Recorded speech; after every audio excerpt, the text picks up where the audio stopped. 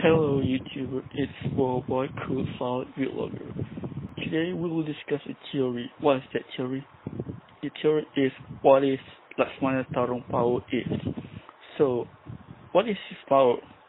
Well, basically his power is actually animal morphing. What is animal morphing? They will transform into another animal. But on the other hand, quite possible his real power is actually a werewolf.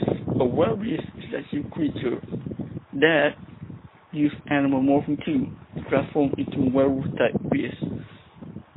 So, what's your thought on the video? Agree or disagree? Comment below to share your thoughts and subscribe to my channel BoBoiBoy Galaxy to see more of this type of videos.